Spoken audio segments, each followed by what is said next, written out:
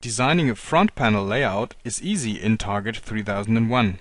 This example is a board of a fill level telltale having a bended row of LEDs, a potentiometer with a drill for its shaft, and an outbreak, as well as a lettering.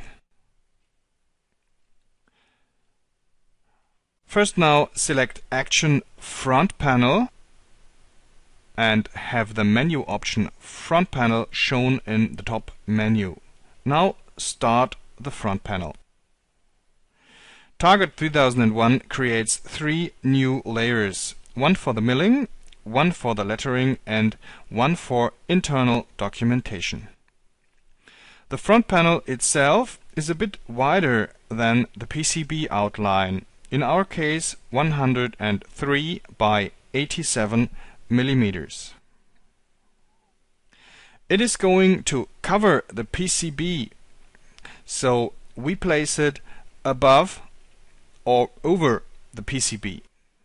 It is also possible to place it besides the PCB. There are several predefinitions you might use for 19-inch housings. We leave them disregarded for this example. Set the grid 0.1. If you wish to work more precisely, you may set it finer. It can be changed at any time. If you switch off layers 21 position print and layer 23 PCB outline, the outline of the front panel on layer 34 in gray remains. For further constructions, we leave layer 21 and 23 switched on. Now we begin to place drillings for the LEDs, which have a diameter of 3 mm, so that a diameter of 3.5 mm will be an adequate diameter for the drillings. A click on OK will let you place the drillings now accordingly. Copy and paste it for duplication.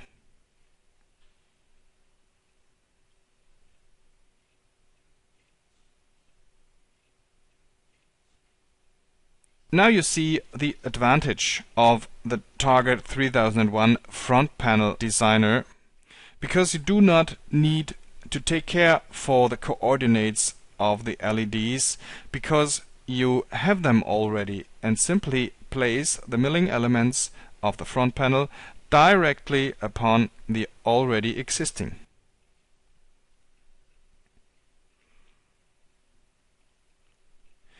In case you wish to work more precisely, you may use a finer grid.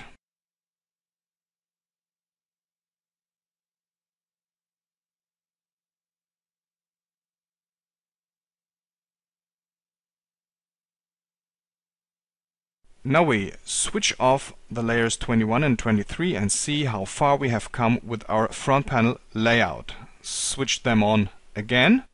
And now we have the second figure, which is a potentiometer having a 4 mm shaft, and we want to add now a scaling to it. Its form is radial, having an inner radius of 5 mm. The start angle is 270 degrees, an end angle we have at 0 degrees. The scale shall have 7 lines of graduation with a length of 2 mm and a width of 0.3 mm being placed upon a circular baseline. The dimensions of the lettering we set in the area to the right. After pressing the button Generate Scale, the scale now is fixed to the cursor and can be placed to the handle cross of the potentiometer.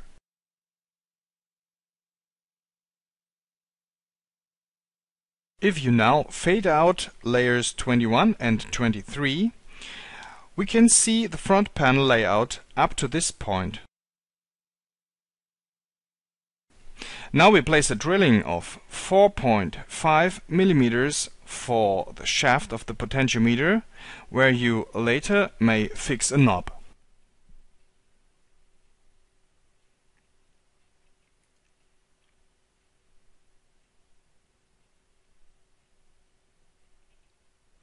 Now we want to take a look at the rectangular breakout, to which we add rounded corners.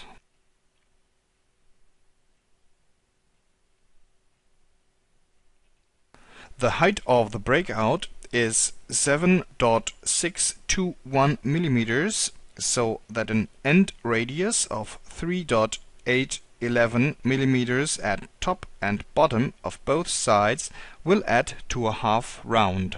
The width of the breakout is 17.476 millimeters.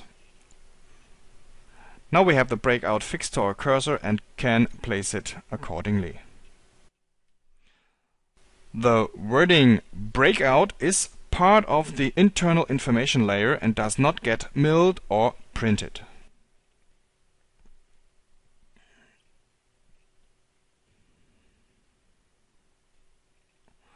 For a lettering now, we select Place Lettering from the main menu and place the cursor at the starting point of the text.